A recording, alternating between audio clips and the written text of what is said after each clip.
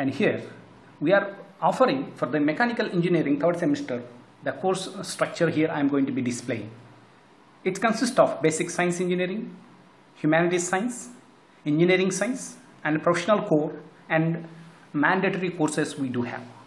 So specifically when it comes to the mechanical engineering, we are floating the three subjects. One is the engineering mechanics, second one engineering thermodynamics, and third one introduction to physical metallurgy and engineering materials. These courses we are floating.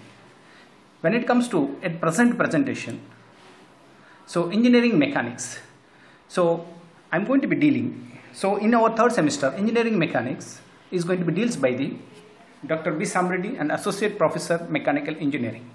In the present topics we will see what is the syllabus, right, and what are the basics of mechanics that we are going to be discussing here. So here we can see the syllabus, the engineering mechanics, the basic syllabus is going to be consist of. The first module 1 is consist of the concurrent forces on a plane, composition and resolution of the forces and equilibrium of concurrent, coplanar forces, method of projections, methods of moment, friction, parallel forces in plane, and two parallel forces, general case of the parallel forces. In this case we can see in the first modules we are going to be dealing with the concurrent forces. That means the forces that consist of the concurrent forces and the parallel forces, and how it is going to be affecting when their forces are going to be acting on that particular member, then what kind of behavior it is going to be exhibiting at the time. So thus the analysis we are going to be do in this one. The second modules we are going to be talking about the centroids. When the distributed loads are going to be existed on the system, then where is the centroid and how it is going to be acting on that, exactly on that particular system. And we are talking about the moments of inertia for the one-dimensional object, two-dimensional objects, and three-dimensional objects we are going to be studying in the module 2. And in the module 3 we are going to be talking about the force analysis in the plane trusses. These generally the structures we can see, the railway bridges is consist of these kind of structures, right? So there we can see method of joints, method of sections, and principles of virtual work and equilibrium of ideal systems that we are going to be discussing. When it comes to the module 4, we are talking about the kinematics and the dynamics of systems. As per my knowledge point of view, the first, the rectilinear translation that goes to the kinematics, the principles of dynamics, the concepts of inertial and non-inertial frame of references, D'Alembert principle. These are going to be, we are going to be discussing. And the module 5 is completely deals with the dynamics of the system is called the kinetics. That means a body has a motion. What is the cause for that motion? That's also we are going to be studying in terms of the momentum and impulse, work, energy, impact, curvilinear translation, the kinematics, the equation of motion projectile, D'Alembert principle, and these are going to be, we are going to be kinematics of rotation of rigid bodies. And these are the suggested books. We are going engineering mechanics by Timoshenko and K.L. Kumar and A.K. Thoyle. These are going to be the standard books we are going to be talking. And here some of the MOOC courses also we can see.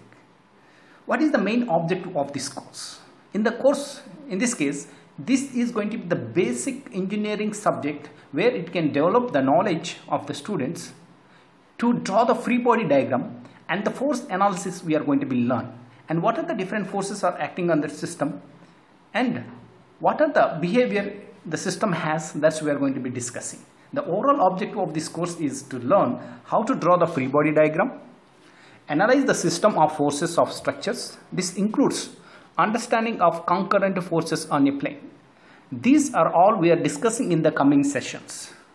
To learn, the second object to learn how to draw the free body diagram and analyze the parallel forces, the center of gravity forces, the moment of inertia, and the plane trusses. The most of the time the objective 1 and 2 we are going to be dealing with the free body diagrams and how it is going to be, and third one is going to be third, fourth, fifth, and sixth objective are going to be related to the kinematics and dynamics of the systems. These we are going to be discussing. And the next course outcome, after the successful completion of this course, what a student can learn. So he can gain the basic knowledge and he learned, apply that basic knowledge of the mathematics, the physics and engineering mechanics to solve the engineering problems. Right? What are the engineering problems? That's we are going to be see in the coming sessions. Identify the forces, right? Whether it's the parallel forces or maybe the concurrent forces, a point force or uniformly distributed or non-uniformly distributed loads. Those we are going to be discussing in this one. The main aim is to draw the free body diagram. Once you draw the free body diagram, everything will comes to the picture. Determine the center of gravity for a distributed forces, the moment of inertia for the plane and the mass bodies. Next, analyze the structural determinant, the statistical determinant structural problems in this case.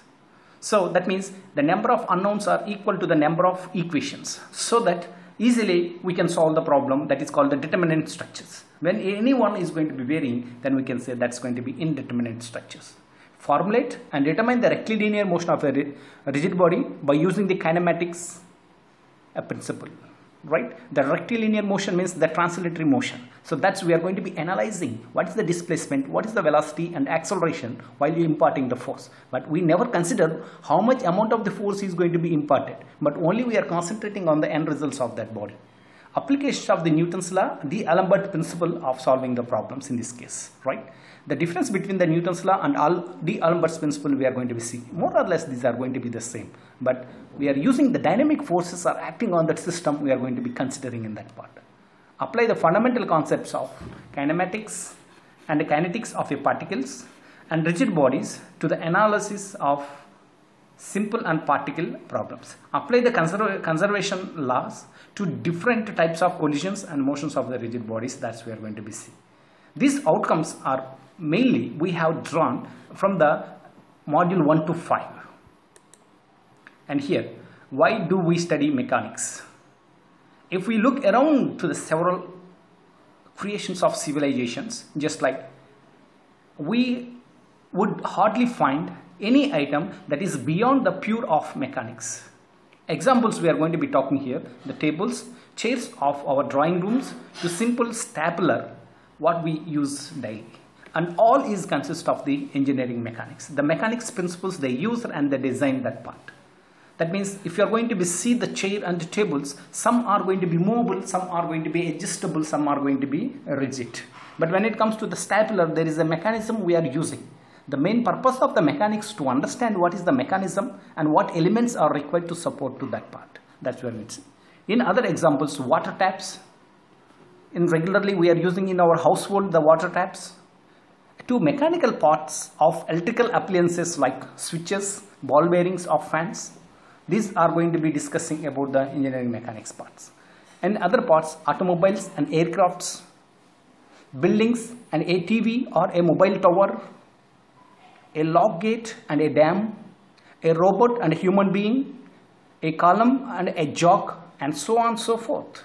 It is therefore quite interesting and imperative to study the subject which has the immense application potential and form the backbone of engineering study irrespective of the specializations. That means one should have the knowledge of the engineering mechanics, then the thought process and the conceptual process are going to be completely changed. And before going to the actual subjects, we must have some clarity about the terminologies what we are using. Some of the definitions must be we know. That's we are going to be definition of mechanics. The mechanics here. What is the mechanics, engineering mechanics definition? The mechanics is the branch of the science which deals with the behavior of bodies at rest or in motion under the action of external force. Right? The mechanics is the branch of the science. Then what is the meaning of the branch of this science? Then what behavior we are going to be studying at rest or in motion, and what is exactly the external force. Those points we need to understand from this definition. So to make you understand this, and I had given the definition of this science. This is from the childhood we have seen the definition of this science. The science is the knowledge that comes from observing the fact about the surroundings or the universe carefully and carry out the experiments and making statements that are always true in particular conditions. In this case, the science is the knowledge. That's how we are getting the knowledge here, by observing the surroundings that may be existed around you and we are doing the experiment. But after the observing that component or a particular specific thing, we will do some experiments to understand the behavior or nature of that particular system, and we will draw the sum of the conclusions to support the true nature of that conditions. And then what is the engineering? The engineering is the application of mathematics and science. The application of the science and mathematics to the design and the manufacturing of products that benefit humanity. Design is the basic concept that distinguishes engineers from the scientists. Engineering design is the process of devising a system, component, or the process to meet the desired needs. So these are the basic differences between the scientist and the engineer, right? And the science and engineering, that's we are going to be seeing. And the next one we can see here, why do we study the mechanics? Already we have discussed about it. Specifically for the mechanical engineering, why we need to study this part.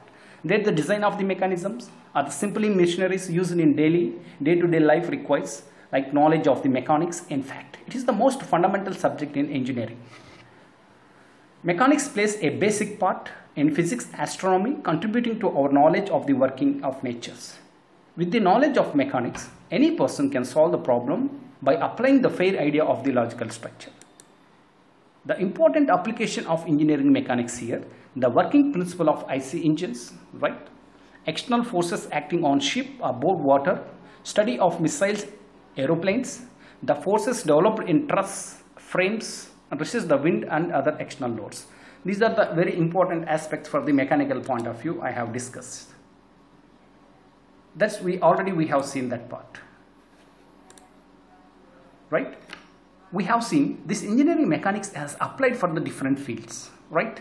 The missile is moving in the fluid, ship is moving in the fluid, right? And the aeroplanes, the structural designs we do have seen. That means engineering mechanics is going to be applying for each and every field of the mechanical, right? Then we need to understand, but the same principles may not be useful. Then what happened? According to that situation, while carrying out the experiments and while you are drawing the conclusions for the specific facts for that conditions, we have divided the engineering mechanics into different categories. The first one is the solid mechanics, second one is the fluid mechanics.